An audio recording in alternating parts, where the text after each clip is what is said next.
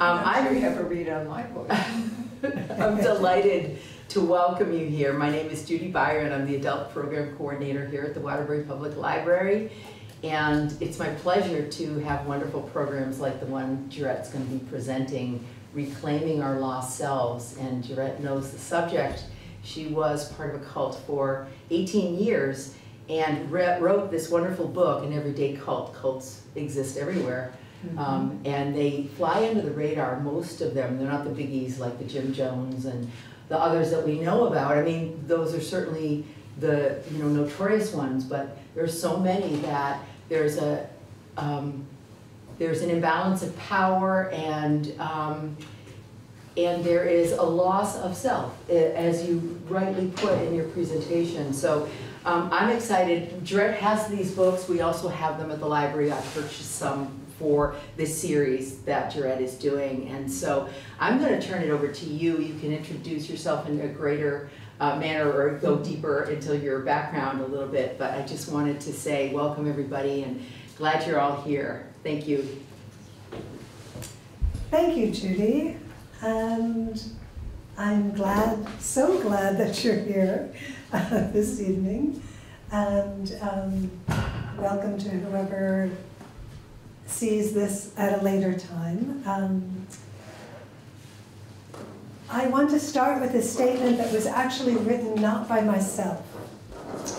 And it's, we're obsessed with cults. It's the zeitgeist of our current culture. And I'm curious if you agree with that statement. That we're obsessed with cults and it's the zeitgeist of our current culture today. Does that statement resonate with you? This is not a test, this is just, I'm curious if indeed that sounds accurate or not. And I would like you to explain zeitgeist. I know it, and I always have to say which one is which, spirit and... I actually don't know. Oh, okay, so you nodded, so you know what it means. The zeitgeist, what I understand the zeitgeist is, and we might have to pull up a dictionary to double check me, but the zeitgeist is the cultural and wide, how I understand it at any rate. So here I am like flubbing at the very first word. I didn't even think to look it up. So truth is, I'm going to stop talking about that word because I will probably screw it up. Maybe what I think of when I hear that statement, which is actually written in my book, it's in the foreword of my book, written by Sarah Edmondson, who was a key whistleblower of the NXIVM cult.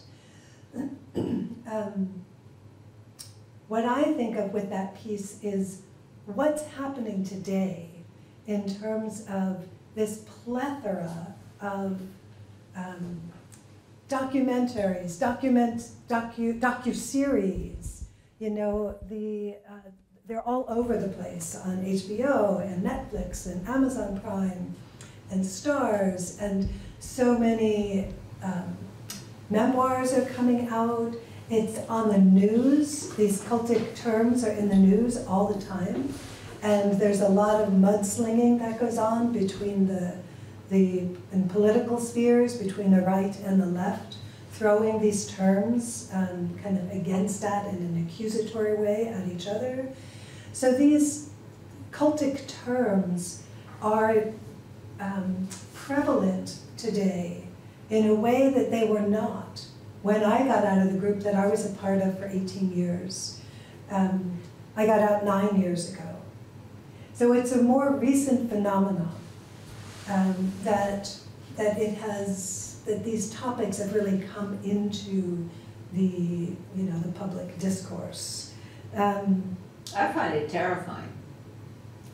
Yeah. I mean, I absolutely, whether I know the technical definition of the word. Of zeitgeist or not. Yeah. And I didn't know how to spell it, so I couldn't look it up. Yeah. I mean, I find it really, really disturbing because I find it all around, and we won't even have a political discussion. Exactly, exactly. And I think that I think that reality is true, that there is this, it's like risen up in these last, 4, 6, 8 years, certainly the last 6 years.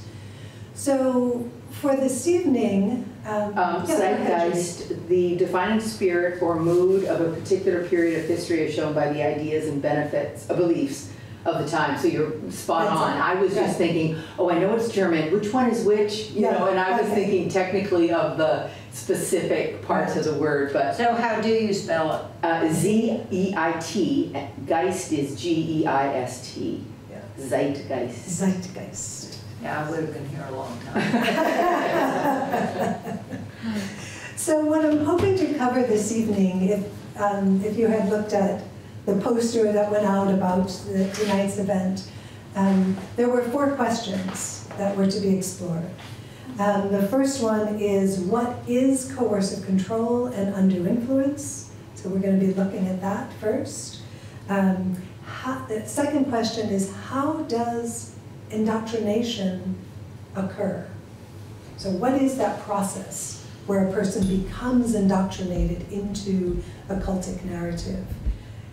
Third question is, who is vulnerable to these dynamics? And the fourth question is like kind of a basic question that to me is probably the most important, is why is it important to understand this, and how can, when I say this, I mean these dynamics, and how can an understanding of these dynamics actually contribute to making more resilient communities and neighborhoods and families. So I'm hoping that that's what you're wanting to hear this evening, because that's what I'm prepared to share. And before we dive into that, I have to tell you about my Uncle Joe.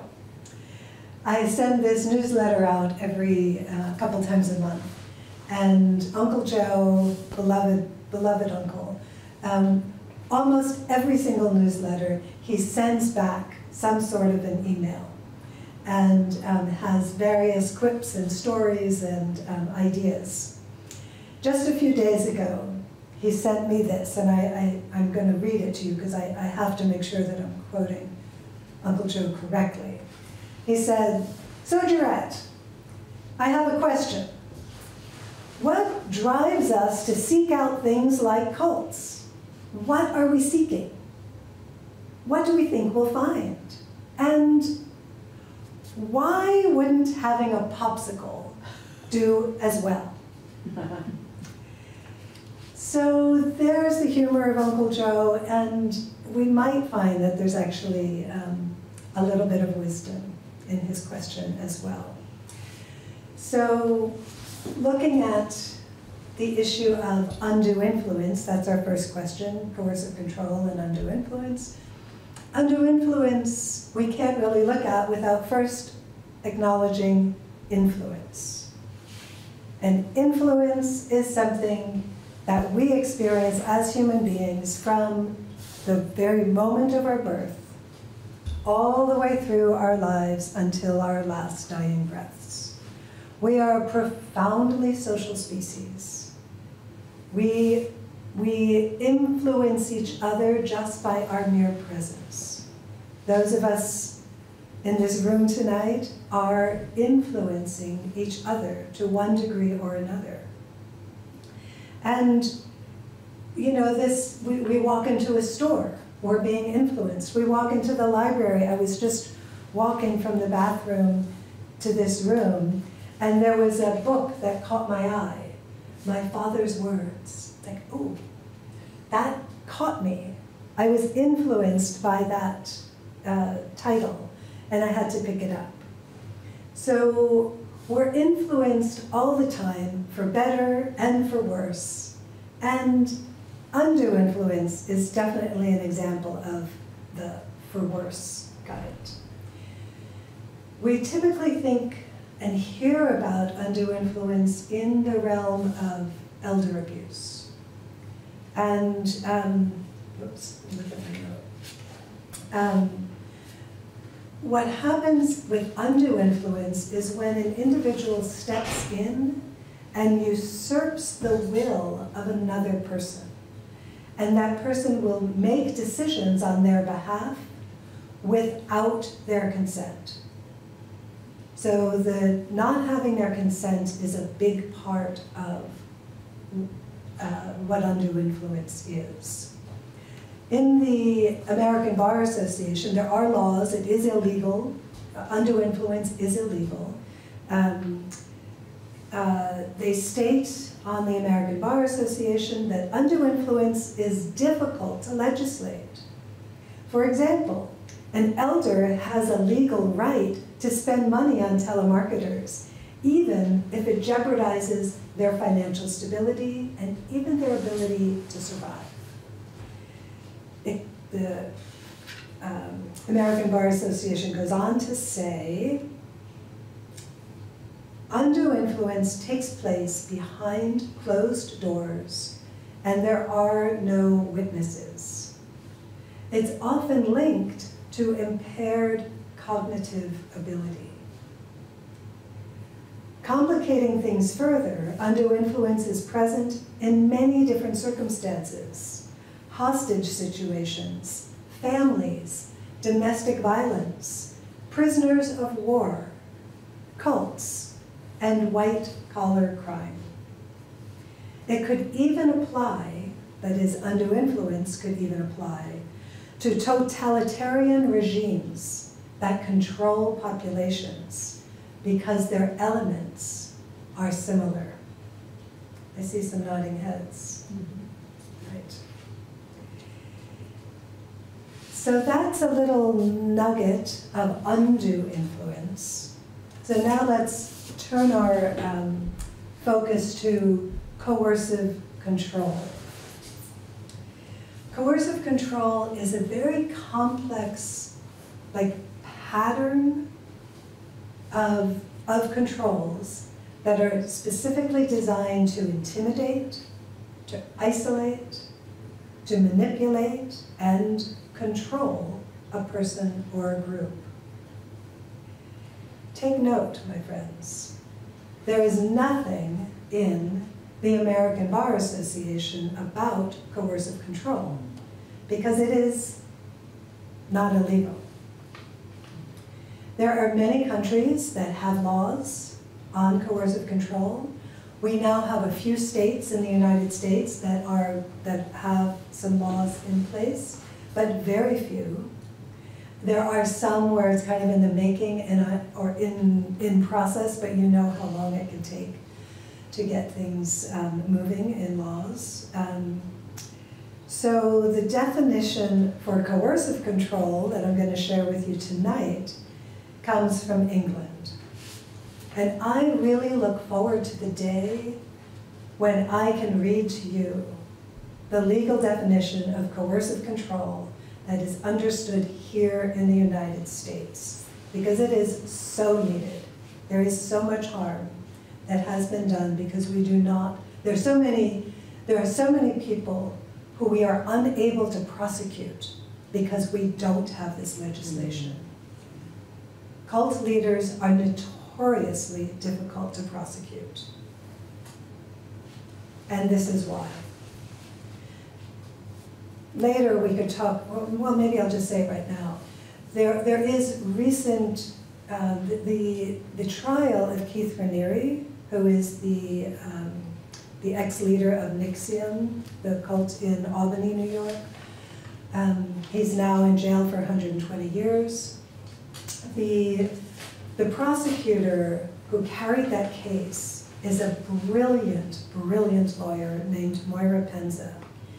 And what she did to get him in jail was she actually looked at how crime rings work. And she applied that model and the way that coercion is used in those settings and applied it to this cultic group, and she got him. So it was human trafficking, labor trafficking, those were the main things. There was a whole bunch of other issues, but and her legislation, her work has really is now starting to change the climate, because the trial of hi, come on in. It's no worries that you're late. Come in. You're not late. You're right on time. Yeah. So the trial of R. Kelly. Am I saying his name right? The rapper. Yeah. That was also based on the work of Moira Penza, who was the lawyer who tried Keith Raniere and got him tried. So, at any rate, as I said, I do really look forward to someday being able to read the United States definition of coercive control. We don't have that yet. So here is the definition that comes from England. Coercive control is a pattern of acts of assault, threats, humiliation, and intimidation, or other abuse that is used to harm, punish, or frighten their victim. This controlling behavior is designed to make a person dependent by isolating them from support, exploiting them, depriving them of independence, and regulating their everyday behavior. We really need legislation to hold people accountable to this egregious behavior. There's an expert also from the UK that states, I appreciated some of his, I'd read some of his work, and this is just a quote from him. He says, "The victim of coercive control becomes captive in an unreal world created by the abuser, entrapped in a world of confusion, contradiction, and fear." And my friends, coercive control and undue influence exists in controlling groups of all kinds. When I use the term controlling groups, we're talking about things that you might, in your mind think about as cults, but controlling groups is a phrase that I tend to use that encompasses everything from controlling religions to corporate environments or labor or work environments that are exploitive, to even, it can exist in this arena of sports. It can exist in the whole, we've certainly heard of many different yoga cults that have come up over, come out in the news recently. So the whole wellness community, self-help, therapy groups. So wherever there are controls that have some of these elements that we just explored in undue influence and coercive control. So I want to just shift to one of Uncle Joe's questions, which is like, what are we seeking? What are they seeking when people go into these controlling groups? Well, first off, anyone that goes into those groups has no idea that there's control present. So that's really important to understand. You can go into them. I went into the group that I was in for 18 years as a full, able, educated, mature adult. And the process of becoming indoctrinated, which is now our second question. But what were you seeking? So what I was seeking, which was Uncle Joe's question, was a kind of idealism. The single most common trait, character trait, that people who exit controlling groups have. We're all idealists. in one way or another. We want a better world. We want a better self. We want a better relationship. We want, a better town, whatever it might be. We want a better relationship to to God or to our higher power. It is, but classically, every single study that has been done, kind of trying to understand who's vulnerable to cultic influence, idealism again and again comes up at the very top of the list. I'm still an idealist. Am I more of a realist now? You betcha. I had perhaps, well not perhaps, but definitely ungrounded realism when I got involved. But in that kind of seeking, I was seeking a better self. I mean, in a certain way, I was seeking all of those things. But in my quest to get involved in this group, I wanted to know myself better. I felt there were certain ways that I was held back, that I was restricted in my life. And I believed that there was more possible. And, I was right. I was met with, in the group that I was involved with, there were some very, very good things. I did grow. I did learn.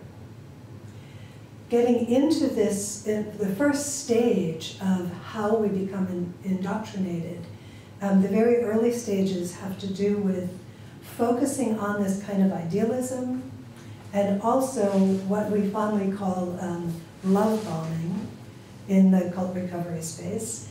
And love bombing is when, I'll give you an example from a cult that has been really identified, is global. They're all over Europe. There are several in Vermont. They're in New England, Boulder, Colorado, California. It's a group called the 12 Tribes. And this, when you go into, well, one of the things that this group uses is a cafe. And so you can go in and get a nice lunch. The food is spectacular. The food is really delicious. Every single one of these, they're called yellow delis. Every single one of these environments, the cafes have handcrafted woodwork, friendly people, delicious smells. You're there, you want to be there, and it feels great. You have a great meal, you go back another time, you get to know the people, you get curious about them. So after love bombing comes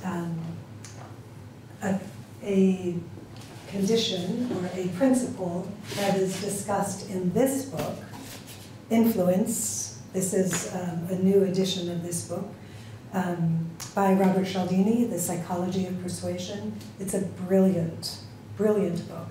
Has nothing to do with cults, but everything to do with cults. And he talks in that book, one of the key principles he talks about is called reciprocation.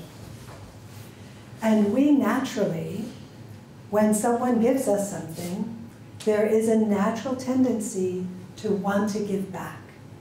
And when we give back, we tend to give way more. We overgive. So the next step that this group that I was just mentioning, once they get to know you at the cafe, they'll invite you to a dinner. They'll be like, oh, we have an evening event, come for dinner. And you already know how good the food is. So you're like, sign me up, I'm in. Let's have a dinner. And they'll mention that, okay, yeah, we'll have a little, they may or may not mention a prayer circle. I don't know their specific rap, to be honest. So they may or may not mention, but the person will know that there'll be a little something about their group that's going to happen too. So there you are, you have a wonderful meal, it's just as delicious as at the cafe, and then the next part of the evening starts, you've received a free meal. What do you feel? Are you going to walk away from the free meal and say, see you later? No. 90%, maybe more, of people will stay for the whole evening. And those evenings are finely crafted events. And really, you are the meal. You are especially dessert. Because they cater it. They will specifically know things that, where this works the best is when you've been in a place, and this is universal, it's not just this one group I'm mentioning. It's universal, like they will understand things about you. So then the little lecture that takes place that evening will have something that you've shared about your personal life. Maybe you're having trouble with your kids at home and you have a teenager. So there'll be something specifically catered to you and your needs, and voila, you feel met. And you agree to go to the next one. When I started with my teacher, my ex-teacher, there's a, I could hear like the things that he was saying. He was sharing things that were truthful, that were factual, and were helpful. And those three things are really important. You hear that, and I'm nodding my head and saying, yeah. And so now I'm going to tell you about the gotcha formula. Because A is when someone shares something that's truthful, factual, and helpful, and we nod our heads.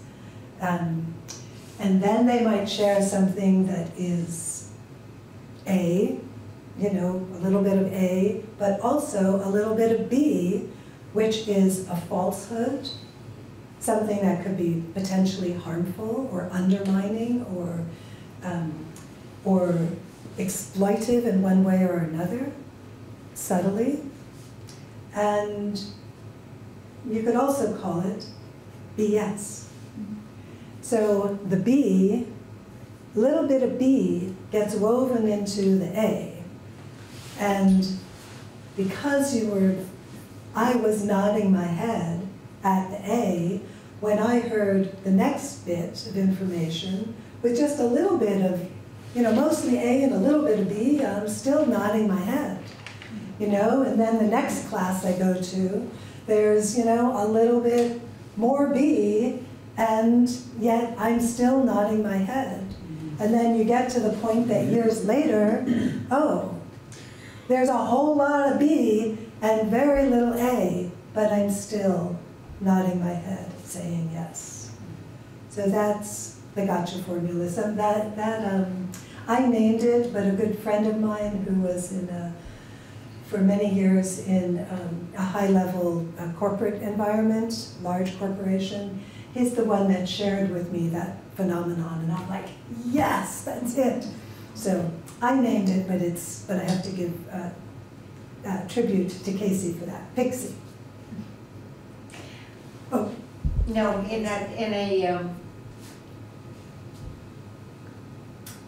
I understand why a political person would want to do that. I don't understand why,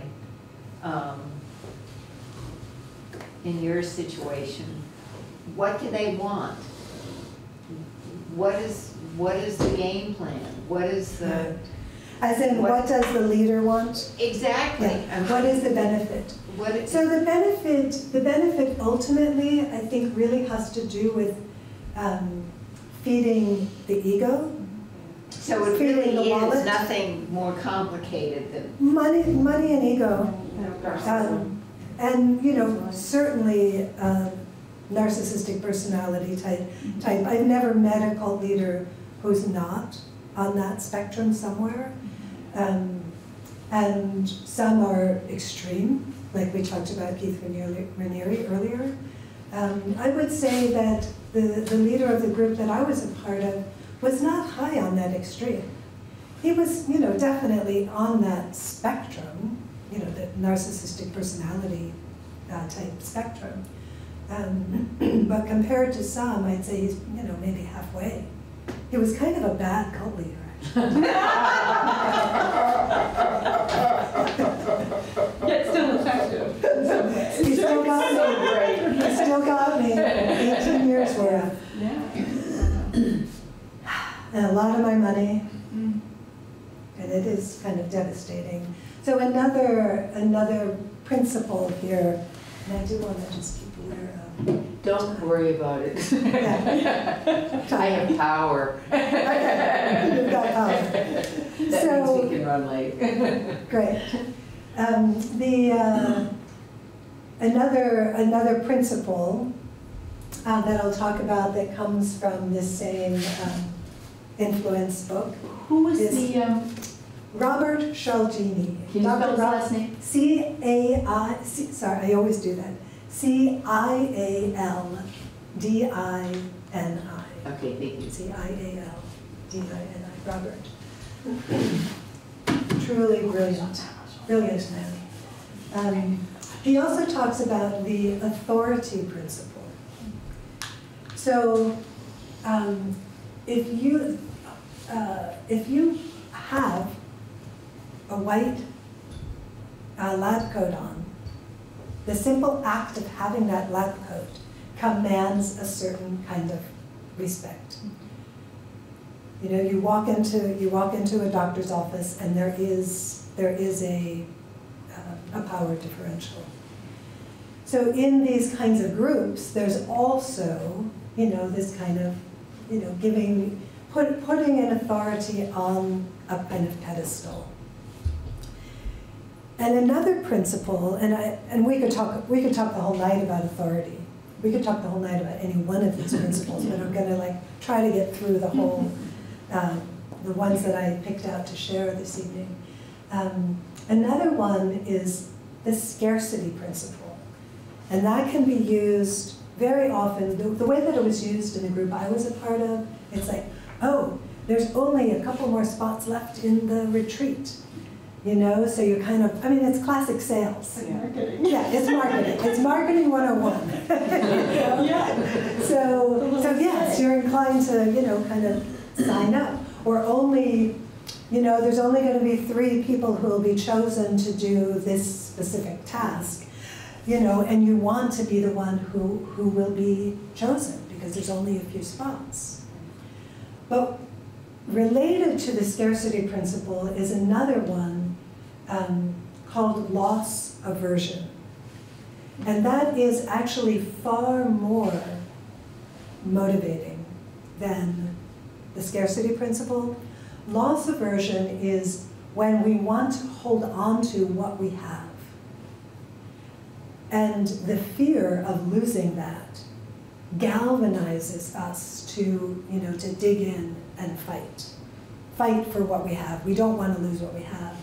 A way that I recently had this aha, literally yesterday, an aha about loss aversion in relation to many groups have a kind of persecution narrative.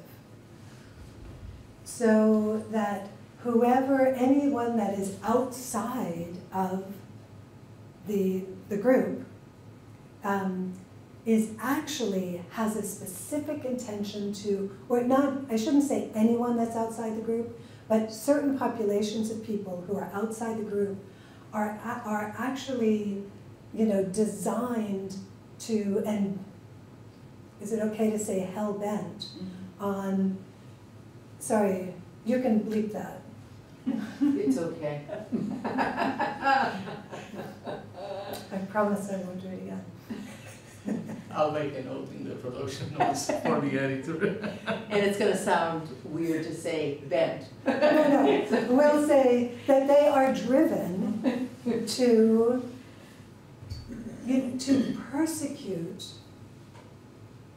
the group that you're a part of. And that idea, this happens very strongly in the far Christian right. There's a very strong persecution narrative that exists. And there's a whole lot we could spend a week, on just that topic. But I just, realizing that the persecution narrative is an example of loss aversion. And if there's this idea that your beautiful, beloved group could be compromised or threatened in any way, it galvanizes you to dig deep and hold strong and hold fast. So what's the other ones? I just better look at my notes so I don't get too off track. Yes, there's another one which is kind of my favorite that I wanted to share with you. When I first got out of the group that I was involved in, 9 years ago is when I got out, for some reason, I don't know, I must have heard something on the radio, or I don't even know how I found out about it. But the work of Dr. Daniel Kahneman, this book, Thinking Fast and Slow, landed, I ordered it, and it is a fascinating book in relation to healing from cultic abuse, because he describes that we have not one, but two distinctly different systems of thought. So the way that our mind operates, we have a fast way of thinking and a slow way of thinking. The thinking fast in our own minds and psyches happens with it's basically we're working on survival. It's really how we go through the day. Our days are automatic. Anything that we can do, easily and automatically, we're working on that fast system of thought. Having hunches, we're driving a car, a ball comes at us, we know to swerve. The slow system of thought, however, we only have access to this slow system of thinking when we consciously call on it. Otherwise, she's not coming out. So we have to pause. We have to engage very consciously. And then our critical thinking and discernment and far greater accuracy, we have access to that in our thinking. In a controlled environment, guess what, folks? There's no time for that pause. You are constantly kept on the move. There's always something to be done. And so you're constantly, having to get to prayer service or, clean or email, and everything that you do is very, very important, and the way that you do it is very, very important. So there's no rest. There is no rest. And there's no time to think. No time for discernment. Okay, the last one I'm going to share with you tonight, and then I know we still have those two other questions we're going to come to, so bear with me. The last topic I wanted to offer as another principle of how people can become indoctrinated is that of the sunken cost. And it's a really big deal when we've invested so much in something. And there is a fascinating, truly fascinating study that I highly recommend for anybody who's into this stuff, which is this book, When Prophecy Fails. This is a book written by 3 researchers from the University of Minnesota back in 1956. They were studying social movements, and specifically social movements that had a failed prophecy. So they were had identified this as an area of study, and because of course there are many examples of this throughout history, where there's been a prophecy and it doesn't happen. But they caught wind of the fact that there was a group active whose prophecy the time had not yet come. So these 3 researchers infiltrated the group, came and acted as true believers all the way through the night of the prophecy. And this particular group had a belief that there was an apocalyptic event that would happen, and they would be rescued by beings from outer space. And it would happen at midnight on this particular day. So these 3 researchers were actually in the room and in the study groups all along leading up to it. I think they were in for several months before. I'm not exact. I can't remember how long. And witnessed the strike of midnight and that big, endless void of nothing happening. Do you remember Y2K, all the craze about Y2K? Yeah. I mean, I was wondering, I wasn't that concerned, but I was curious, So I've had a little taste of that in my own life. But that, that long suspended moment, and it's brilliant to read all the many different things that happened. There was only one person who, I think 20 minutes later, silently got up and walked out the door, never to return to the group again. So there was only one who did that. Of course, the researchers were not going to do that because they needed to know what happened. And do you know what they found? It's just extraordinary. There was a whole new narrative that was created, that the leader, she started getting downloads. And I'm not going to go into the details, but with this new narrative, the group then formed even more strongly. So this unfulfilled prophecy actually strengthened the dang group. Does that apply to our understanding of how these dynamics happen? It's just fascinating, isn't it? I was thinking terrifying, but fascinating, okay. What's terrifying, just from this perspective, is that how any of those things are just this little bit more than what we experience on a daily basis. Exactly. In terms of marketing we're exposed to. Exactly. Memberships that we've been in that we're like, geez, I really should cancel that, but man, I've been in it for some time. Yeah, exactly. Minor little Right. things that we don't give a second thought to. Right.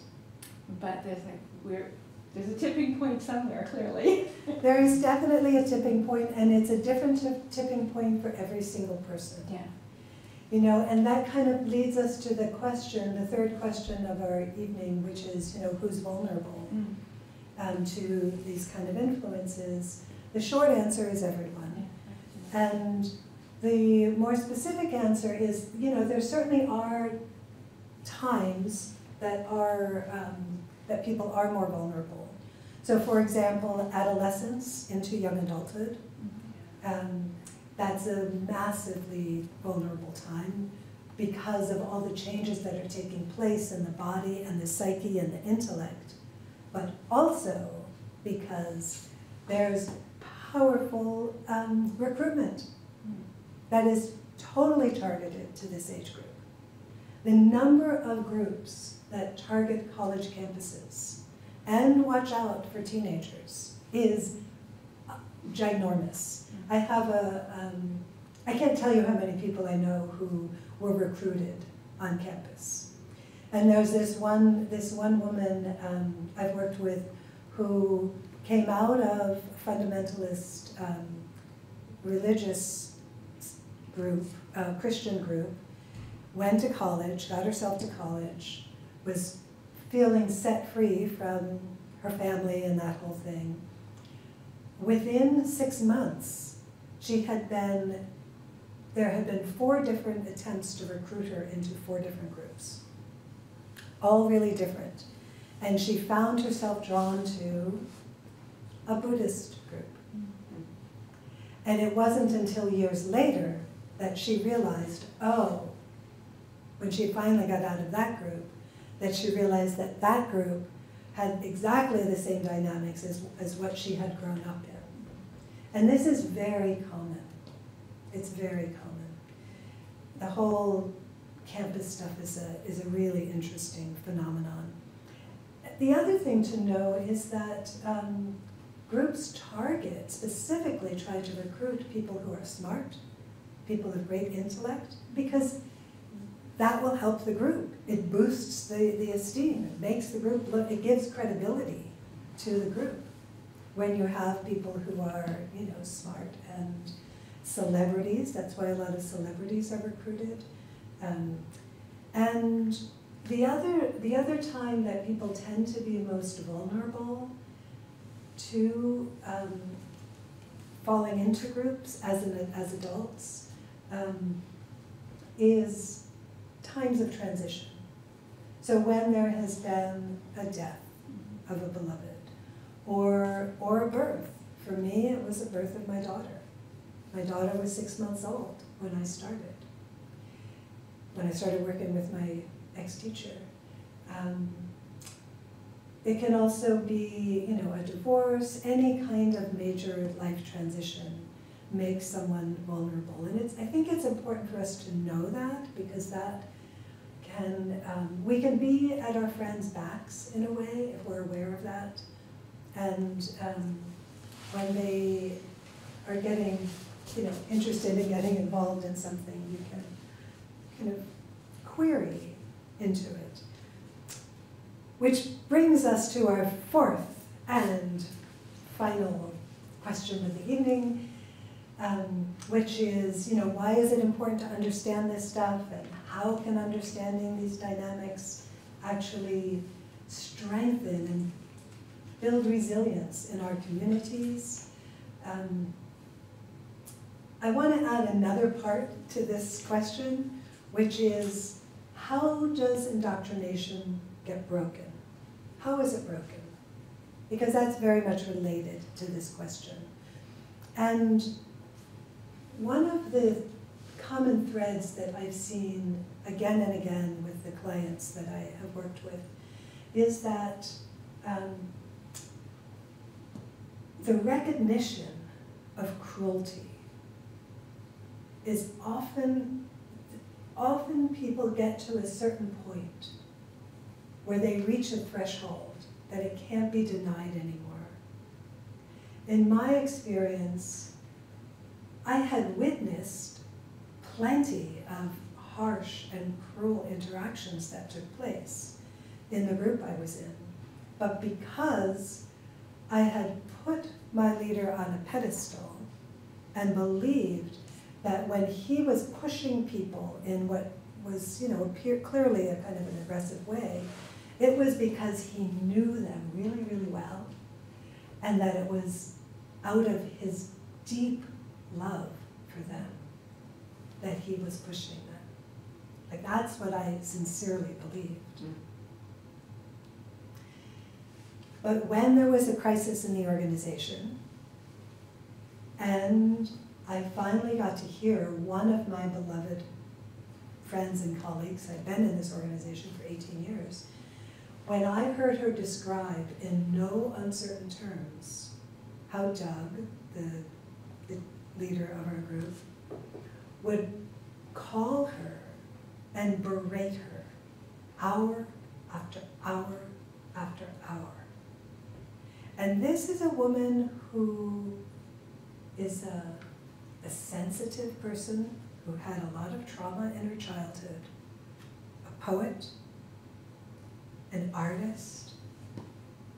And when she described this, I knew unequivocally that she was telling the truth with a capital T. I could feel it in every cell in my body. And that experience of hearing about Doug's cruelty knocked Doug off that pedestal that I had him on. Well, it took a little while for that to happen, but it did happen quickly for me, but it created a cognitive dissonance. So the reality that I had constructed for myself and the narrative that I had adopted of who Doug was shaken profoundly. And it created the crack, the proverbial crack, that let in the light. And it was from that moment on, there was no going back. So recognizing his cruelty.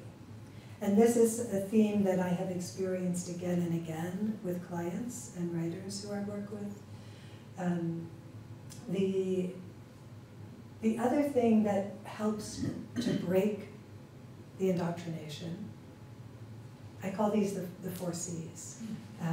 Compassion. Compassion is so important. We might want to debate people. We might want to take a book and smack it over someone's head because they're just not thinking correctly. Aggression and debate don't work. In fact, they tend to drive people further in to the group.